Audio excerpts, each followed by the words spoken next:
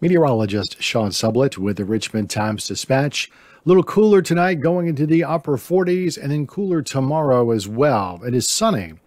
We don't have as much breeze around, though, and the temperatures will hold in the upper 60s. Now, the breeze that is out there tomorrow will be shifting and coming more from the northwest, so that's going to hold the temperatures in the upper 60s for the afternoon. And we don't expect a cloudy sky, but be mindful, there are still some wildfires going on in the western part of Virginia, so don't be surprised that the sky gets a little bit hazy during the day. And then it warms back up on Thursday. Sun shining up around 80. The winds turn from the southwest. Friday it flips again, except this time it is cooler. It is cloudy. There will be a few off and on showers, but we really don't see the consistent soaking rain that we really need on Friday.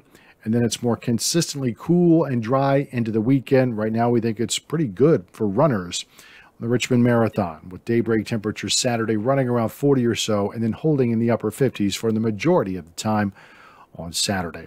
Stay with us on social media for updates. Subscribe to the Times-Dispatch. Get our videos right to your phone on the Virginia Video Network app.